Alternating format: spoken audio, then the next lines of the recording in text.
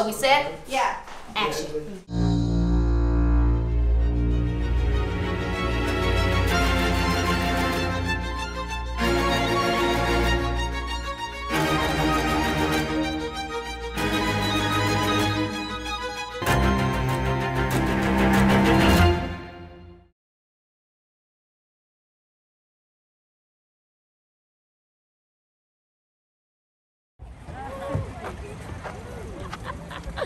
The first day of the Big Boss shoot. That's my girl, Malay.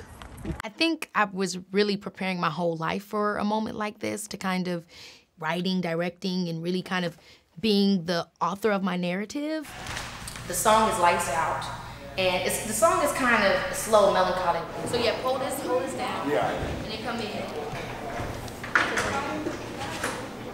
think if you start on speed and land on Where you at? like that. You know, it's kind of like what happens is pretty much I go into the ring. The scene gets chopped up in the course of the music video, but obviously we're filming it as one. Okay, I have this project, Big Boss. I'm proud of it, and I want to tell it in a meaningful way. We're about to go on a RSI and shoot all of the bedroom stuff out. That's the For Real video, and a couple of continuation moments and some standalone scenes. I'm looking forward to it. Royal, how are you, Lita? Very royal. Very royal, Charles. Prince Charles, King Charles. I was having a good conversation with my manager, Big Billy, about it. It's so weird. I mean, with me, with music. Yeah, your mom told me a little. I know you don't want a label situation, and I totally understand that, but I've been working with Tricky. Stuart? That's dope. Yeah. And I know you, and I know you hate that music industry bullshit, but if you ever need anything, you know I'm always here for you. And he was just like, you know, we gotta figure out a way to tell this story, and we gotta figure out how to bring this new project to the world in a unique way that's, you know, original to you. I mean, it just looks so fly and so cool and so vibrant. Work it out. All the bluffing that you're doing at your mouth. Right now, ayy, yeah. We could do it right now. Right now, right now, right now. And that really kind of just motivated me to sit down and take the time, and I wrote in my notes, and then from my notes came me downloading final draft on my computer to just writing the script from the memory of script structure that I have from working in the industry for so many years. And so the story came about through some, you know, general traditional narrative forms, and then as time kind of developed, some in a more metaphorical sense. Could your lips stay still? Would you spill? Like for real, for real? Put you through the door, your $100 I have never filmed anything on this great of scale. So most of the things I filmed would be well under $100,000. And this was over $300,000 of my own personal investment. I just want to be one of the guys. I wish the music industry was more like the acting world, honestly. I mean, the acting world can get fucking crazy too, like that Me Too shit, but it's like with the music, it seems even worse. They try to snatch your fucking soul out. I just want them to see it from me, like, I know what I can do.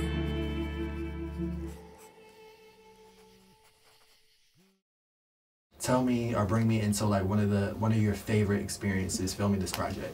I loved working with Melise. Working on set with Melise Riahi, who is the creative director as well as being the DP, was incredible. From the moment that I met her, the things that she added to the film, I think she took a lot of the emotions of what I was saying and added a metaphorical element that could line up really well to some of the more traditional narrative of the script.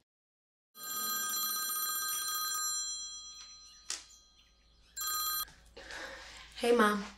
I wanted to kind of bring it more traditional to some of my more, you know, roots. Kind of putting it in a framework that felt familiar to me, but still adding those artistic elements that kind of make it edgy or take it out of the box. Straight in, Keke, and then right there, you turn and talk.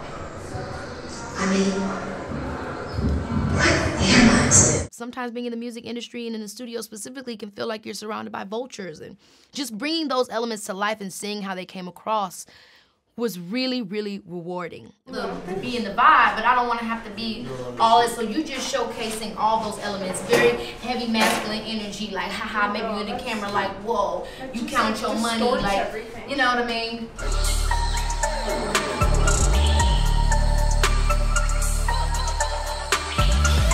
can exist in this industry and relate to people in this industry that just are the same as me. If I can exist in this industry and believe the things that I believe, then there are other people. Ooh, what's that? Man. Now laugh at each other, y'all talking to each other. That's my boy, that's my boy. Yeah. It's part of our lifestyle. Now kind of give me something scary. You looking in the camera and it's like you want that person to be, you know what I mean? It doesn't have to mean that just because I'm successful, I have to be around these people, or I have to do these kinds of things, or this is the world I have to exist in. I can be successful and then still be the same person that wants to wear, you know, a beanie and some jeans. Can you read my mind? Kiss me through my eyes. That's when Your acting debut? Have you ever acted before? Just a fool. Trick. I got it. Okay. But yes, and yeah. Okay, so this is so he's used to this, you know, Hollywood life. But we're gonna make sure we roll out the red carpet for you. All right, I got it. Yeah. Action.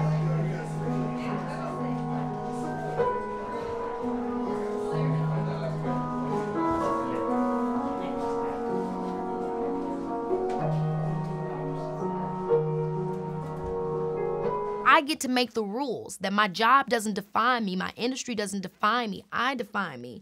And I get the right to be who I am. This is a great shot, though. I know, it's so nice. I love it. But anybody that doesn't like that or has a problem with it, then screw them. But I bet you're gonna know how to act the next time that you approach me.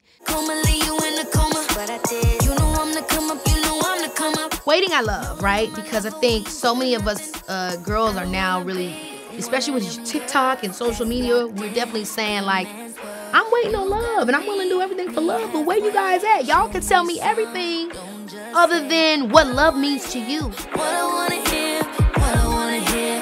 It was always about my inner fight with myself. It was always about my imposter syndrome, my feelings of no matter what I accomplish, I don't belong, or feeling like because I don't get along with other people that are like me, or because I don't feel comfortable in the celebrity world all the time, that somehow I'm not really great, or I'm not really talented, or, you know, questioning myself instead of just accepting myself. Hey, you did a great job in there per usual. Thanks. Okay, so what is it, that guy? No, just stop, please. Okay. Look, I was just gonna say, you know, these Hollywood people is weird as hell. Well, I'm Hollywood people too. That's what people see when they see me. Too real for the Hollywood people, too Hollywood for the real people. Okay, all right, so what? So what? Yeah, so what? So what? You're different, you don't fit in, but that's why you stand out, so I don't get it. So what? Being different is one thing. Feeling lonely, it's another.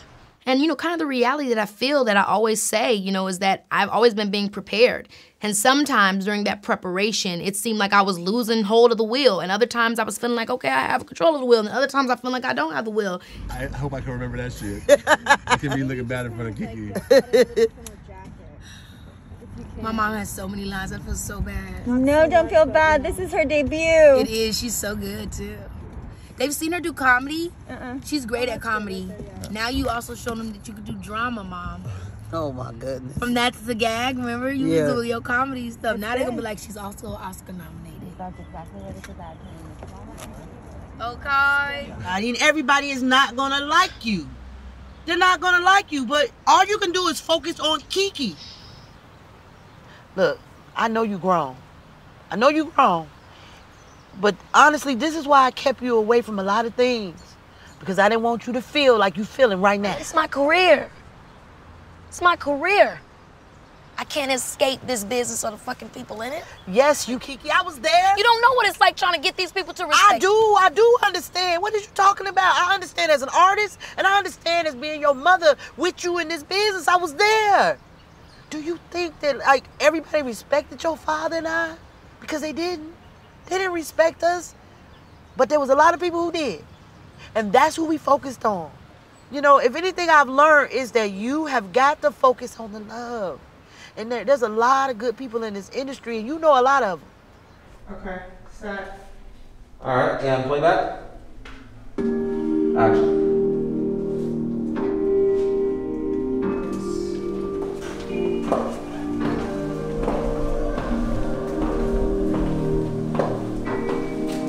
Say hi to all your friends. Go this way. Yeah. What's up? I stop here. I'm like, what the fuck? And you're. Yeah, and actually, y'all would be switched positions. Yeah. So you would be the one on there, and I was come stand by you. Well, if you want him to be the protector, Then he's on the outside? then Okay, he should be for on the symbolism. outside. Sounds perfect. And I think I experienced a lot of situations at that time in my career where I trusted people that I maybe shouldn't have, or I thought people had my back, and then it was revealed later on in a moment where they really didn't have the best interest for me, or oh my gosh, I look back at 28 and realize I was 21 and 22, and oh my gosh, that person was just taking advantage of me. Look at Khalil. Her shit ain't been the same since we stopped working. For real. You know what I'm saying? But look, that be the problem with these little bitches, man. I swear, like, they always want some shit, but they don't want to give some shit. You feel me? Like, come on, man. I'm nice, but I ain't that nice. You know? And so the representation of that is just, again, I was going through a time and a place where I really wanted to prove myself in music. And I really was exposing myself to a lot of dangerous situations. You ready? Yo, bitch, you ready or what? TJ, did you just call me a bitch? I just had to learn from that. And I don't feel like a victim, no matter how dark some of those situations can get for me, because I had to learn. And sometimes, there's a certain thing is necessary losses. And there are situations and things that you have to go through in life to let you know how to move the next time. And I think it's a really hard lesson for a lot of young women to learn. We immediately cut into the slow-mo of them. Then we jump to me and him. So everything else is just like you've already got it. Yeah. This is the end part of this, when you come in on us, that's also important. Yeah. And then the beginning half, and then the in-between, that doesn't exist because it's gonna be the slow-mos. That's how I see it. We wanna know that we can trust people to do the right thing. You wanna be able to believe that, this person's not gonna do this, or this isn't gonna happen to me, because they know better. But people don't know better. And I had to learn that I have to protect myself.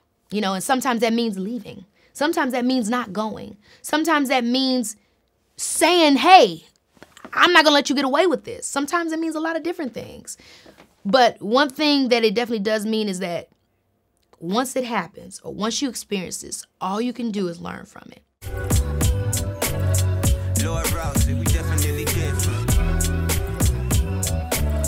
I care, I care very much so a montage of everybody in my life, which I think I have just amount of love stories that aren't romantic platonically as anything else. And so I think that really, I love the way that we decided to showcase that, because it's just about saying that you care. They can shoot the shot, but you know me. I show your love around like a trophy. Don't ever make a sound, but you show me, show me. And I feel that that's what I did do, is that I learned from all those situations, and I wanted to show it in the storyline so other young girls and young men and people in the industry, or people in careers that are trying to make a way for themselves, know that they're not alone, and that it is hard, but that you are going to overcome no matter how bad it gets. This goes for everyone. Work is important to you, and that's fine. But you can be honest about the toll it's taking on you.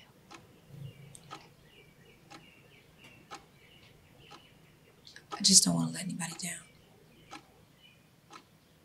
Your main priority should be not to let yourself down.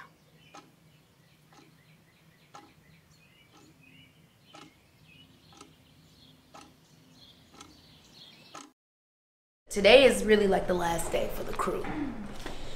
So we have to do this first part, which is with my Saving Our Daughters girls that I've worked with for years.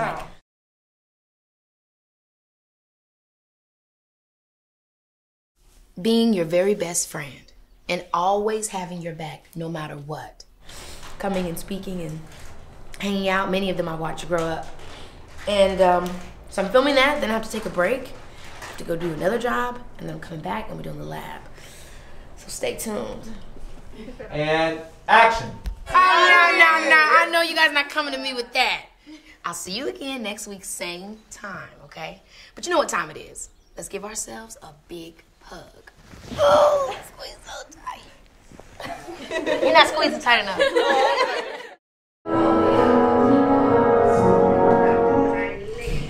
We're so close. close to finishing the end of day 5. Kyle and Robert were amazing. This is their first day of shooting, and they were. Now, about to shoot the last scene of the day, and I'm really ready to get to it. I'm tired, but gotta get these shots. Gotta make it look good.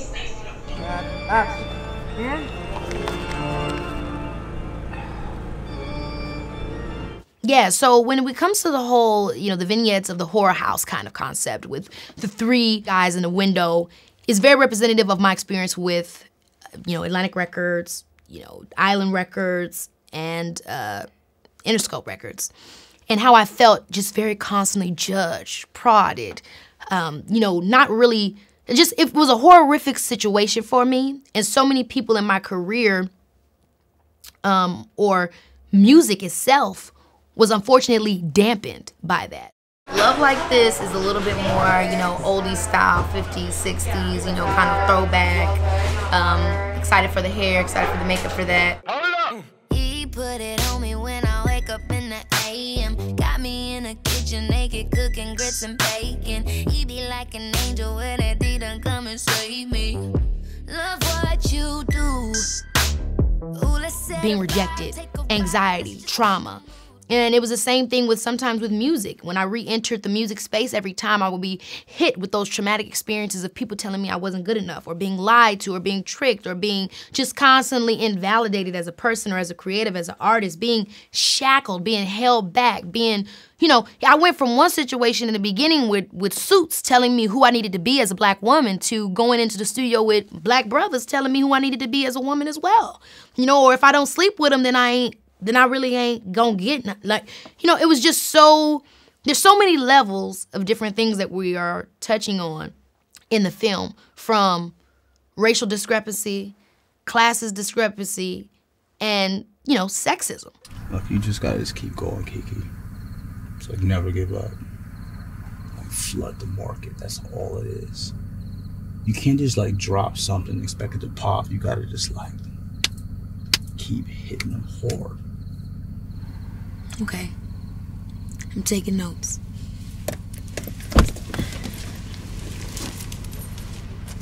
Any last thoughts, closing statements on this? Just that the process of making this film was incredible. And, obviously I'm always gonna love to perform, but the greatest thing that I discovered was I have now a newer love, in writing and producing and directing. And I'm just excited for the reception of this story. And I just really hope that the messages come through, because just like anybody's art, or at least, the art that I want to make it's not just for me. It's for others. It's for others to take something from that hopefully they can use for their lives, or, whatever, or at least get inspired by, What it would cost, but she gonna let us do it, but it's his Thank you. Wait a minute. That's a wrap. One take, Larry and Sharon? Yes. Okay. You guys are that fabulous. You guys are that fabulous. Thanks, Daddy. No, you were that fabulous. Watching you and your emotion was kind of easy. Thanks, Mom. Great job. All Thanks right. a lot. Oh, do Larry do your dance.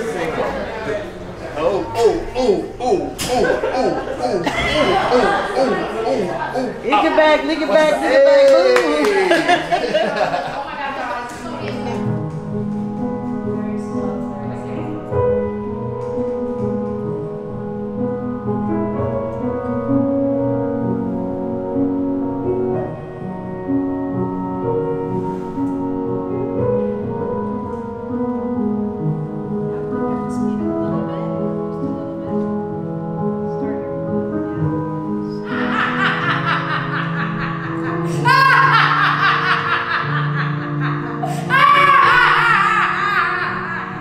And that's what the spiritual aspect is of it all, that I would hope for viewers to take away from it, is that stay true to you.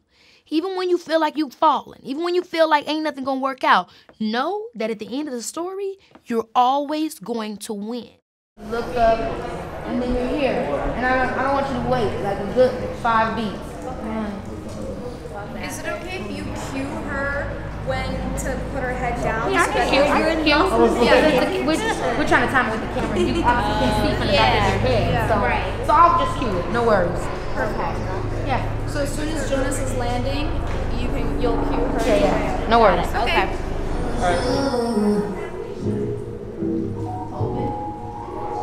I just love views because it's about not getting about wanting someone, about someone not really seeing you in the way that you want to be seen. I want to be seen in the way that I know somebody really gets me. But it's hard for you to be seen in that way when you don't really get yourself.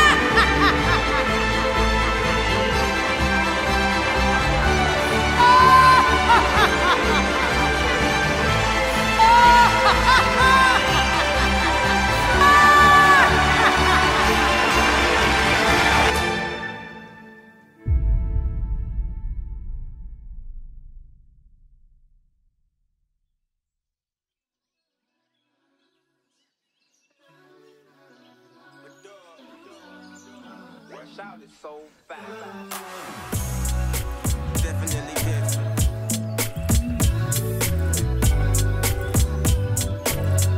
Lord Rousey, we definitely different. Definitely. You know what? Yeah. Baby boy, you got something special. Think I needed someone who'll be gentle. And they can shoot the shot, but you know me. I show your love around like a trophy. Don't ever make a sound, but you show me. Show me. And I wouldn't wanna give that back. And I'm loving how you're feeling, baby. I don't wanna believe in a maybe. Feels just like home when I'm next to you. You're the one I want, pretty baby. Don't change, stay true. You know what? I'll risk my all for you. You know what? Because of all that you do, I wanted to prove I care. I care, I care about you. It's whatever, long as it's just you and me.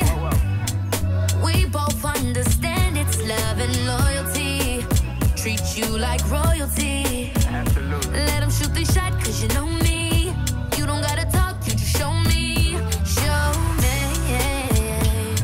And I wouldn't wanna give that back.